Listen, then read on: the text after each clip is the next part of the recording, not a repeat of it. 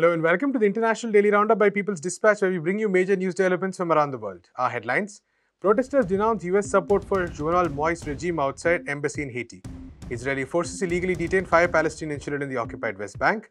Death toll in Myanmar protests nears 70 as Amnesty reports planned use of lethal force. Thai airline workers fear job and wage cuts as companies introduce restructuring plans. In our first story, several Haitian social organizations held a protest outside the US Embassy in Port-au-Prince on March 11th. People were protesting against the United States' recognition and support of the regime of de facto President Jovenel Moïse. Thursday's protest was organized by the Democratic and Popular Sector Party, the People's Alliance, Revolutionary Women, and others. Protesters have reiterated that they do not recognize Moïse as the legitimate president of Haiti. As per the constitution, his term in office was supposed to end on February 7th of this year. However, he has refused to step down, claiming that his term will end in 2022. He has also announced intentions to hold presidential elections in September. The decision has also been supported by the UN, despite widespread opposition across the country. The Federation of Haitian Lawyers also stated that the Provisional Electoral Council set up by Moïse does not have the authority to organize elections. As protests have continued, threats of police violence have also increased. Multiple reports of protesters being brutally beaten and even shot had been reported in February. Despite this, rallies and demonstrations have been held every Sunday in the capital city. In our next story, 5 Palestinian children were illegally detained by Israeli forces in Hebron in the occupied West Bank on March 10th. Israeli rights group B'Tselem posted footage of heavily armed officers dragging children between the ages of 8 and 13. They were then taken to a police station and detained for 2 hours. 2 children who were aged 12 and 13 were ordered to report to the police next week for further questioning. As per Israeli law, children above the age of 12 can face legal action. The children were playing in the area and collecting wild plants on Wednesday. 2 settlers were seen emerging from behind some trees and scaring the children away. They then called the security forces. The settlers were residing in an illegal outpost called Havat Maun. Israeli officers claimed that they were investigating the case of trespassing. Settler attacks and violence against Palestinians have been reported routinely in the occupied territories. Palestinian news agency Wafa reported that settlers had fired also at 2 Palestinian children grazing their sheep on the same day.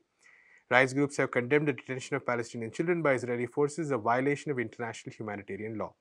Some have estimated that Israel prosecutes at least 500 to 700 Palestinian children every year. Palestinian rights group Adamir has reported that there are at least 140 Palestinian children being currently held in prisons. In our next story, at least 12 protesters were held by security forces in Myanmar on March 11th. The highest number of casualties was reported from the Magwe region, where at least 7 protesters were shot and killed, as reported by Myanmar Now. Another 10 people were injured when the police opened fire and deployed tear gas grenades.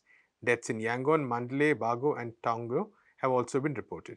As per UN estimates, the death toll in Myanmar's anti-coup protest stands near 70. UN Special Rapporteur Thomas Andrews has outlined evidence of possible crimes against humanity.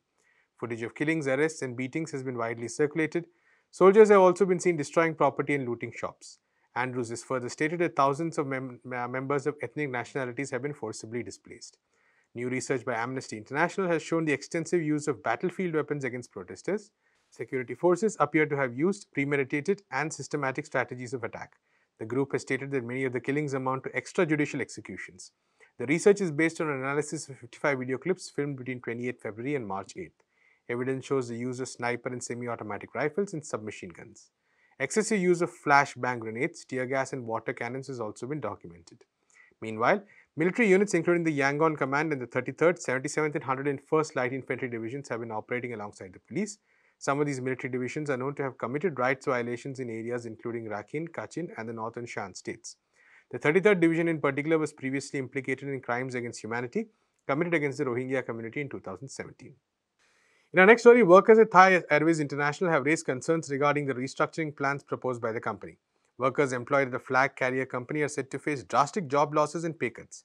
Trade union leaders met with Thailand's Labour Minister Suchart Choklin on March 12th to discuss the contracts which they have deemed as unfair and illegal. The restructuring plans include a reduction of the workforce by approximately 4,000 to 6,000 jobs over the next 5 years. The contracts with thousands of employees will be revised and 5,000 to 6,000 voluntary redundancies will be introduced. Union leaders believe that these changes will lead to significant cuts in wages and benefits. They have also claimed that the company pressured employees to enter into new work agreements and enter new work contracts. According to the union president, the new agreements violate the State Enterprise Relations Act. The disputed Thai International Airways has occurred within days of a similar case in Bangkok's Suvarnabhumi airport. That's all we have time for today.